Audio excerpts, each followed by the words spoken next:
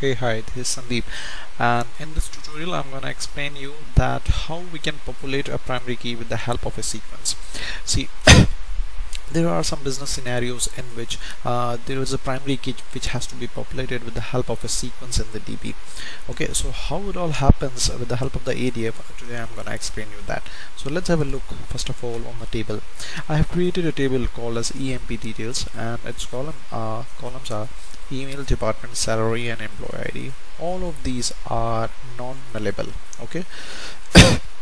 Apart from that, this one is unique. Email address is the unique, and EMP ID is basically be a number. Though I have created it as varchar, but it will be containing. I mean, you can insert obviously numbers the varchar here. So it will be containing a number, and that number will basically be generated with the help of a sequence. Okay, so now how we can achieve this using ADFs? First of all, we have to define this table. Right now in this table there is no data. Now what we'll do, we will go to the ADF and we'll simply create EO and VO on this table. Okay, so I have already created the EO, VO, and expose the VO under the application module. Now here are the attributes. Where attributes present. Now if you go to the employee ID, double click it. Here it will show you entity attribute, and it will show you its type is string, but you want this employee ID to be populated with the help of a sequence, right? So you're gonna select here as DB sequence. So as you select here DB sequence, it's actually not going to map it with some sequence. What will happen is that while the creation of a record inside this table, when a user tries to create a record, it will make you fill each and every detail, and actually when you are creating this, I mean, this will be populated with the help of a sequence, right? So I don't want the user to update it, so I'll click never, updatable as never, and refresh after will be selected as insert automatically. Now what we need to pay attention is that though it is DB sequence, but whenever it is creating, ADF will be accepting the data from the user, and it will be going to push the data inside the DB. Then while pushing the data, it will actually populate this attribute with a negative value. Okay, so that means directly this will populate it as a negative value, and then it will try to insert this negative value into the attribute, into that column of the table. So ADF uses its own sequence, which is not defined in the table. Basically it is defined over here in the ADF framework only, inside somewhere, and it through that sequence only it will generate a series of numbers. Another time, if you insert a number, if you insert a record inside this table, then it will generate another negative number. Okay, so it will take the help of the sequence, built-in sequence that it itself possesses, and with that it will create a negative numbers. Now our job is basically done over here. Now from ADF, from the front end, we are going to give the negative values to the DB, to this column. Now how rest of the work is handled here, what we will do, we will define a sequence, okay, which will be needed here. So I have already defined a sequence here. Here is our sequence, and here are its details. Okay, so actually you can just right click over here. If you have SQL Developer installed, you can just right click here in the sequence and go to new, and this window will pop up and fill these details that I want to increment by 1, start with, let's say, 1 minimum value and all these stuffs, right? So after that, basically it will start with the help of this sequence. Okay, it will start the number from 1 and it will go ahead. So we want the user just to fill all of the details, and this sequence will basically assign the value of the primary key, which will be for that employee. Click OK. So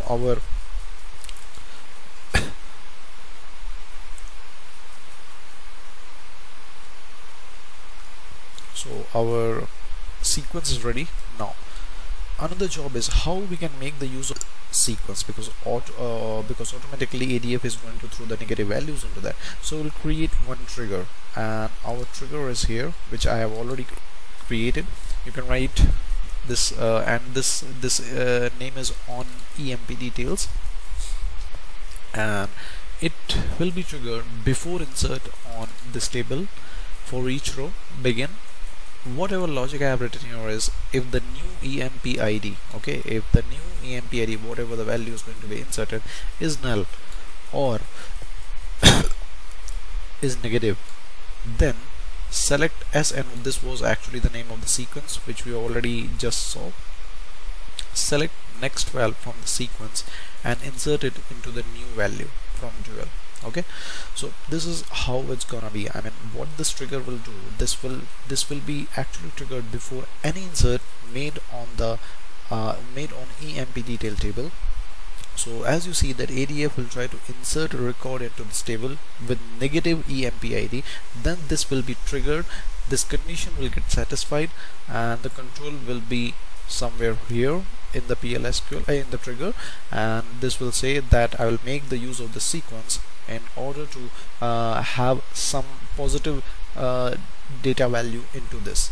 Okay, so once it inserts some positive value into the EMP ID, after that insert is going to be done, and after that this new EMP ID which will be inserted into the record, into the EMP detail record, will actually be a meaningful positive value. Okay, so that is how it's all done over here in the ADF.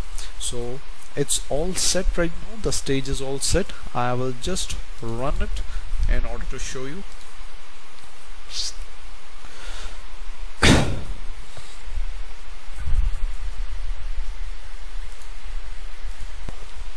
So here is our output. We can create record and we can say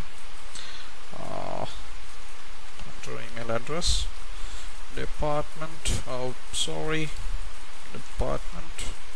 Okay, it will throw some validation error. I will put this as number as it wants. IT. Okay, so as you see right now EMP ID is -2, that is ADF is going to put -2 by default. Okay, so it will put, ADF will put -2 and it will try to insert this whole record into the database, into the EMP detail table. So when it tries to insert, before the insert only, our trigger here, this trigger will get fired, and this will say, okay boss, this EMP ID is having the negative value, then I'm gonna make the use of the sequence and insert the meaningful positive value into new EMP ID, and after that insert is going to be made so that the record itself will have some positive value of EMP ID.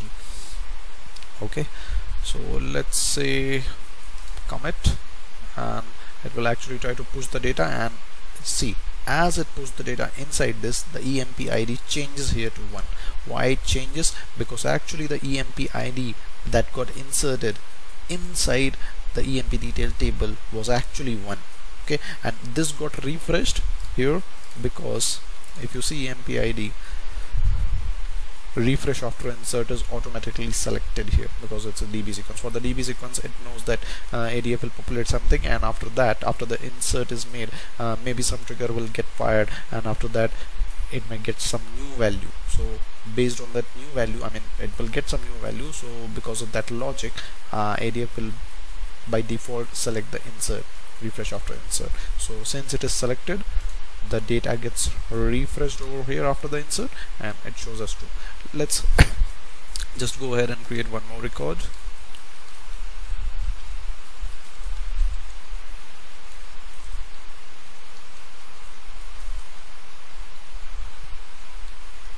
So this time EMP ID will be -3, and I have actually put it updatable as never, so that I don't want the user to enter any value over here, because I want the ADF to generate negative values to push it to the table, and after that in the database only triggers and sequences are going to take care, as I already described.